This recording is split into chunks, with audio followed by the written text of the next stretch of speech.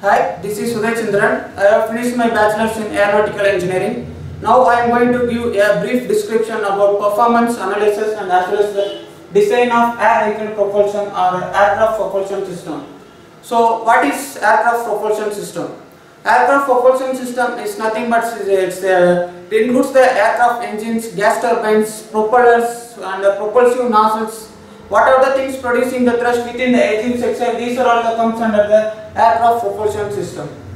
So to give you a better performance and a better efficiency of the aircraft engine, the aircraft propulsion system must achieve two things. The first one is the thrust from the propulsion system must balance the drag, that is when the airplane in acceleration condition. And the second one is the thrust from the propulsion system must exceed the drag, that is when the airplane in acceleration condition. So this is the two things achieve the aircraft propulsion system for a better performance as well as the better efficiency of the aircraft engine. And this is the simple propulsion system diagram, and it have a compressor, turbine, combustion chamber as well as the exhaust system and work output by a turbine. And here the process is nothing but this is the air compressed within the engine by means of compressor. Here the propulsion system is operated by means of Brayton cycle. That is 1 to 2 is the compression process. That is the air is compressed from the atmosphere. It is sent to the combustion chamber for combustion process. And 2 to 3 is the heat addition process. That is by means of combustion, fuel and mixture of fuel. It is ignited within the combustion chamber by means of spark plug. And 3 to 4 is the expansion process, that is turbine. It is used to drive the compressor as well as the extract the flow from the combustion chamber. And again 4 to 1 is the heat rejection process, that is the exhaust gases. This is the simple propulsion systems operating by means of the Brayton cycle. And next we move on to the Brayton cycle. This is the two diagram for Brayton cycle. One is pressure versus volume diagram, and another one is temperature versus entropy diagram. Here let us see about the pressure versus volume diagram. Here the 1 to 2 is a compression process, that is here I already told that is air is compressed from the atmosphere, it's direct to the combustion chamber. And 2 to 3 is the heat addition process, that is combustion process within the 2 to 3 section. And 3 to 4 is the expansion process. So here the entropy is constant in 3 to 4 expansion process. Again 4 to 1 is the heat rejection process, that is the gases exhaust from the combustion chamber. This is the cycle for pressure versus volume. And next one is temperature versus entropy cycle. That is 1 is 2 is the compressor, this is by means of compressed air from the atmosphere, and 2 to 3 is the heat addition process. Here in 2 to 3 section the pressure is constant in by means of the temperature and the entropy cycle.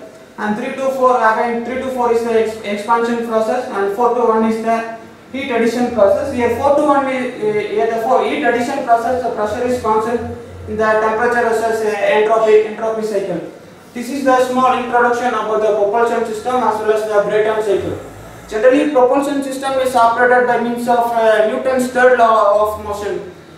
That is, when the thrust force is circulated towards the downward direction, according to the Newton's third law, every reaction has equal and opposite reaction. So the airplane will automatically move towards the opposite direction. All the propulsion systems works based on the Newton's third law of motion. This is some example for the air vehicle propulsion system, that is turbine or turbine jet, and propellers, ramjets, scramjets, generally it is used in the rocket engines as well as spacecraft engines.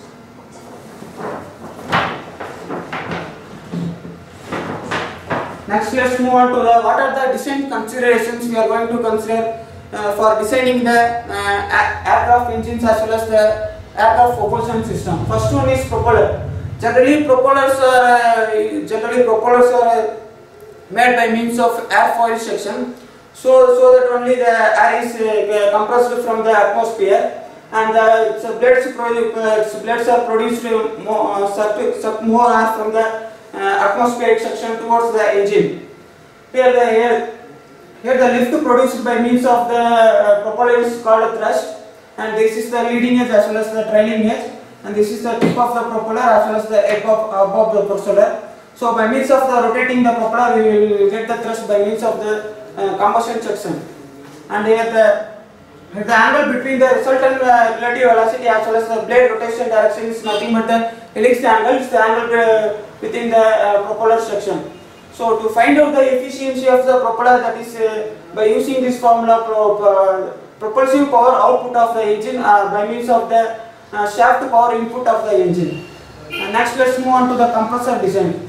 By designing the compressor, we are considering that is by means of compressor design two things. One is concave as well as the convex section.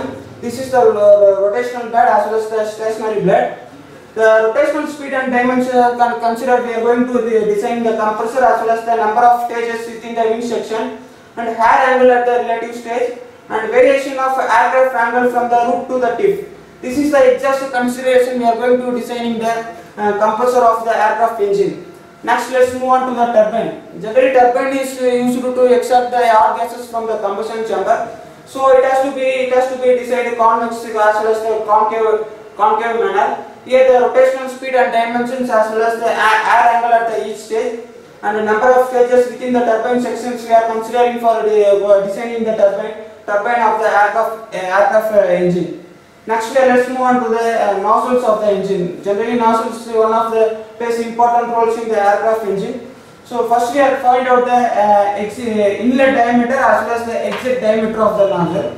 Once find out in this, we calculate the gross thrust coefficient, which is nothing but the actual thrust to the ideal thrust, which is the inlet thrust to the ideal thrust. Another one is discharge coefficient. Discharge coefficient is nothing but the actual mass flow rate to the ideal mass flow rate of the engine. Once calculating these two things as well as gross thrust coefficient as well as the discharge coefficient, we find out the throat diameter, that is throat diameter is within the engine section.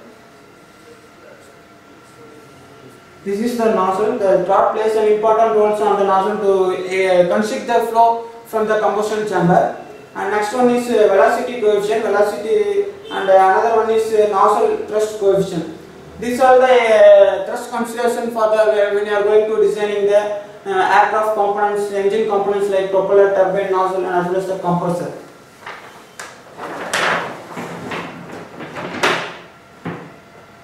Next one is designing the aero engine components. This is the exact schematic diagram for the turbojet engine. Here is having diffuser, compressor, combustion chamber, or burner as well as the turbine and nozzle. First we are going to design the inlet of the turbojet engine.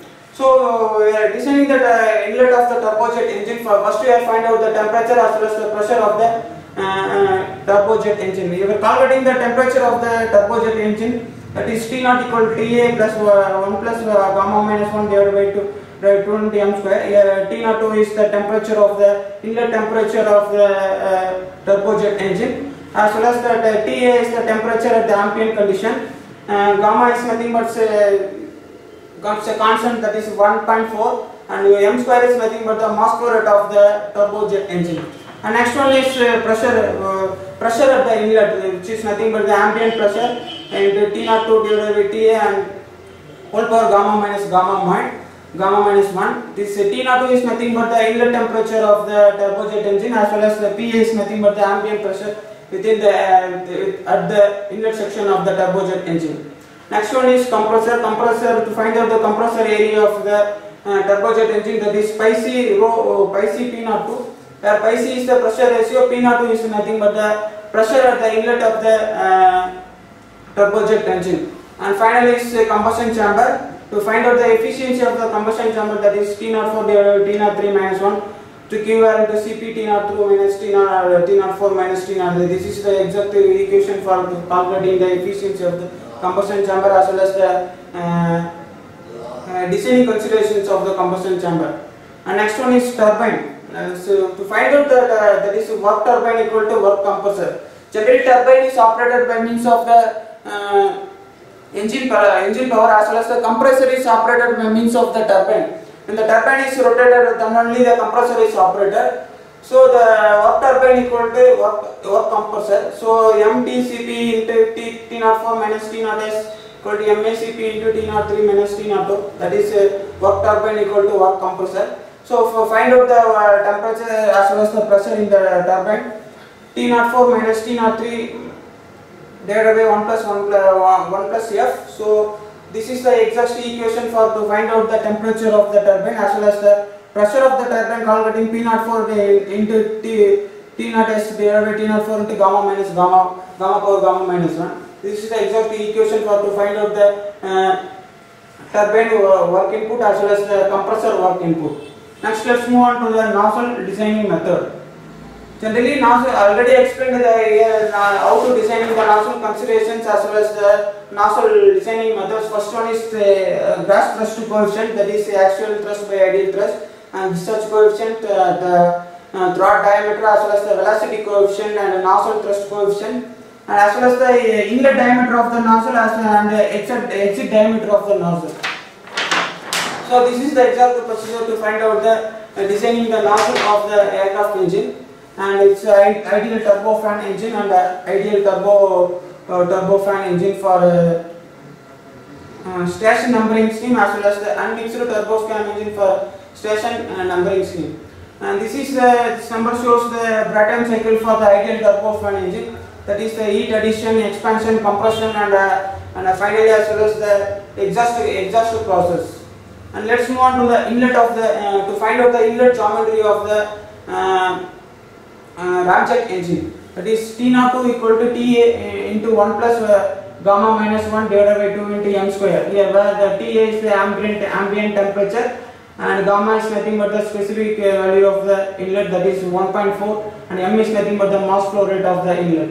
And next one is fan for the turbo to find out the diameter of the turbofan engine, that is P03 equal to pi F divided by P02 whole square. So this is the exact equation for to find out the fan pressure as well as the temperature of the fan in turbofan engine. The next one is compressor. Compressor is calculating the same equation from the turbojet engine, and the combustion chamber and turbine in turbofan engine is having a low pressure turbine as well as high pressure turbine, and finally primary nozzle, secondary nozzle in the turbofan engine by using LEF whole square equal to H01 plus H01 whole square equal to 2CP T03 into 1 minus PA into PA divided by P03 whole power gamma minus 1 divided by gamma. This is the exact equation for to find out the primary nozzle design as well as the secondary nozzle of the aircraft engines. Next, let's move on to the performance analysis of the air vehicle propulsion system.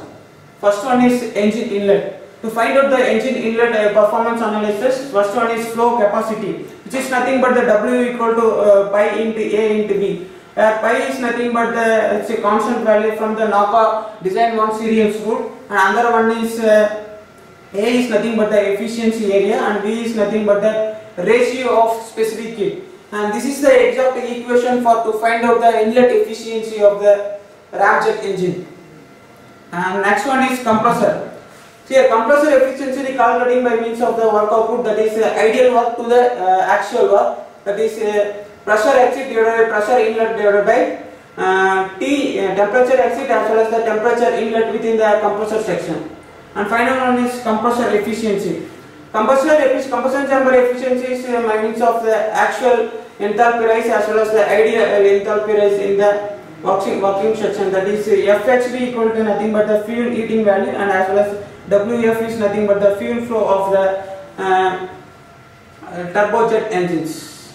And final one is turbine. Turbine is nothing but actual work by ideal work. It's the same formula calculating by means of the compressor. So 1 minus P divided by Ti divided by 1 minus P minus P divided by P into whole power gamma minus 1 divided by gamma. This is the exact equation for calculating the turbine efficiency of the turbojet engine.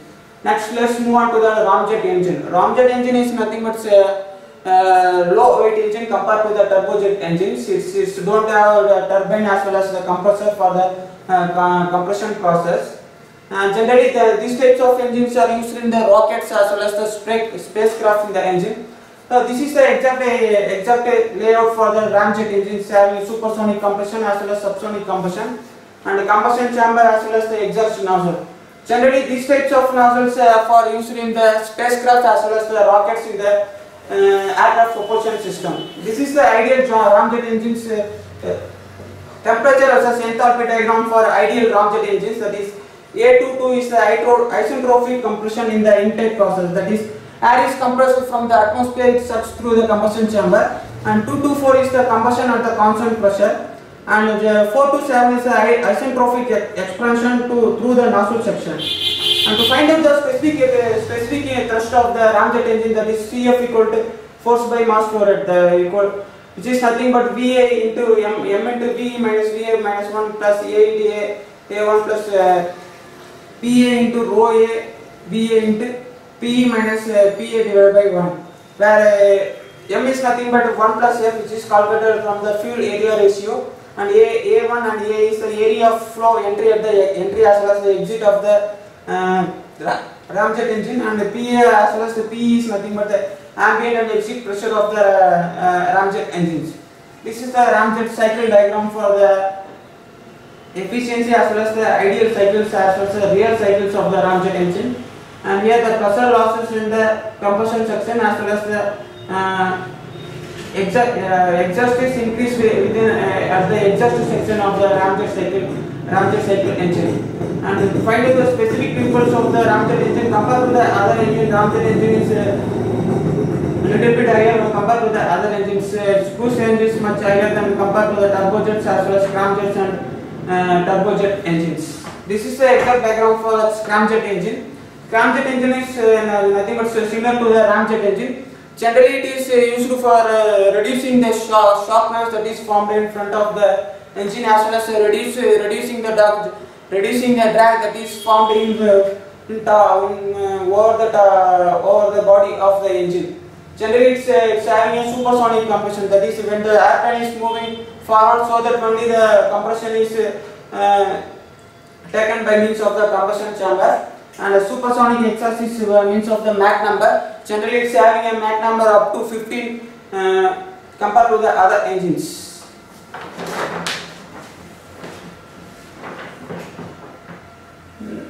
Next, let's see about what are the general systems used in the aircraft engines. First one is inlet. Inlet is generally located at the leading edge of the engine. Generally, it is used for suck the sufficient that is enough of mass flow rate to the engine combustion as well as the engine rotation for the producing the thrust. So here the lip angle in the nozzle is deciding the turbofan as well as the turboprop engine of the inlet section. And this is the exact section shows where the inlet is located at the turbojet engines as well as the turbofan engines. And next one is exhaust system.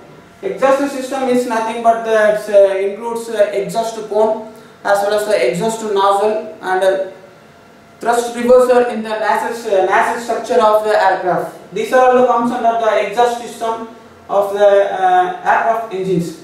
Here the diameter of the nozzle is maintained to get more thrust force by means of constricting flow from the combustion chamber. So the constricting flow is done by means of the throat within the nozzle section, and it is interfered with the nozzle as well as the turbine chambers of the aircraft engines.